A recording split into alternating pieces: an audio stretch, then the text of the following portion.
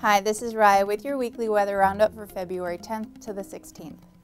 Bouncing baby twin winter storms were born this week, and here they are just 48 hours apart. Oh, we'll get to whittle precipitation.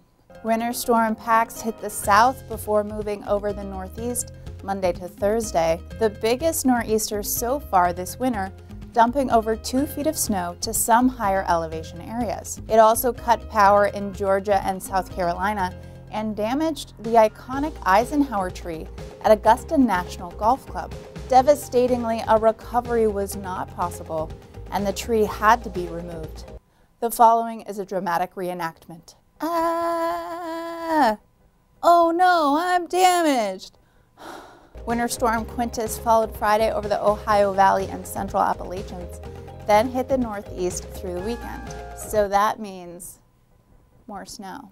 In non-snow news, Grand Junction, Colorado broke a 107-year-old record high with 63 degrees on Sunday. Look, if something is 107 years old, it's bound to break something. More heavy rain hit the UK on Friday this week, topping off their wettest January since records began in 1776, causing widespread flooding and leaving over 30,000 homes without power.